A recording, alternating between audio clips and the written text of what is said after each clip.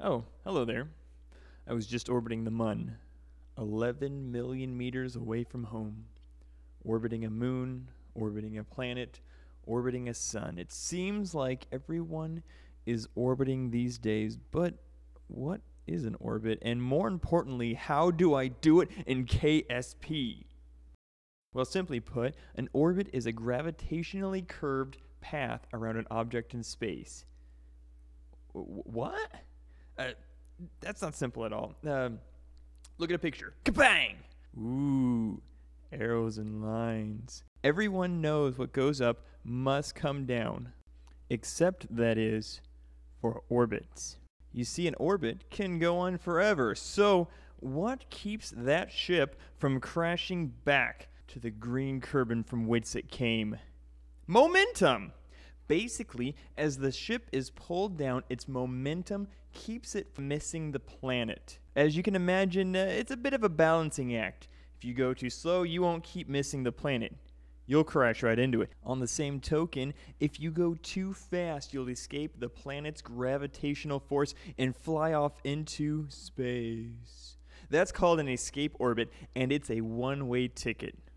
The speed at which you travel is determined by the altitude which you orbit. The farther away you are from something, the less effect its gravity has on you.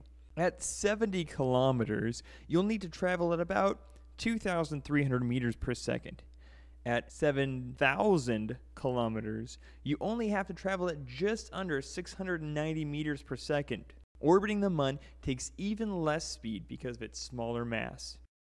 If you're talented enough, you can get a perfect orbit, meaning it's round and you always stay the same distance from the planet. Most orbits don't turn out this way, though. Even NASA doesn't do perfect orbits. They always seem to have a little variation with them. That's okay as long as it's within your mission limits, and even if it isn't, you can always fix it. I'm going to teach you two terms that you may or may not know about: apoapsis and paraapsis. Now, apoapsis is the slowest, farthest part of an orbit, and paraapsis is opposite. It's the fastest and lowest part of an orbit. An orbit is considered to be elliptical if the apoapsis is significantly higher than its paraapsis. Sometimes it's okay. For example, I use an elliptical orbit to get out here to the Mun. But say you want to round out that orbit of yours. Very hard? Not at all. It just requires a bit of patience and some fuel. Let's look at this orbit here. You can see that my apoapsis and my paraapsis are very different, and the shape of the orbit is more like an egg. That's okay, we can fix it. There are 3 tips that I'm going to give you to round out our orbit. The first is, whatever you do on this side of the orbit, it's going to have an effect on the opposite side of the orbit. So if I want to change part of the orbit, I need to go to the other side of that orbit to fix it. Secondly, only speed up or slow down. Don't try to move directions like up or down. It'll only waste fuel. Simply fire in the direction of the yellowish marker to speed up and toward the green X to slow down.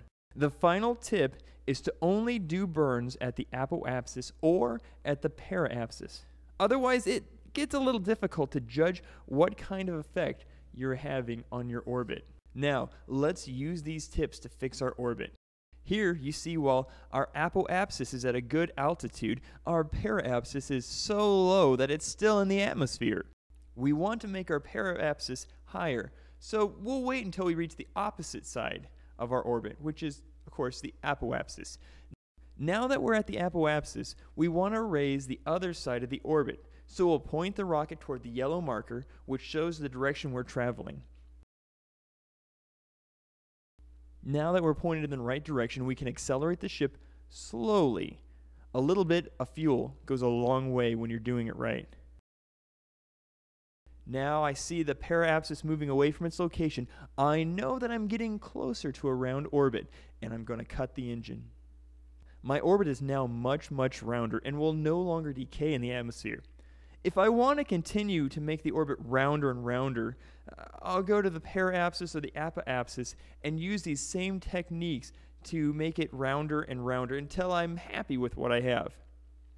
Orbiting may seem difficult, but with a little practice, anyone can pull it off. Without orbiting, so many other challenges become impossible. In short, a good orbit opens up a universe of possibilities.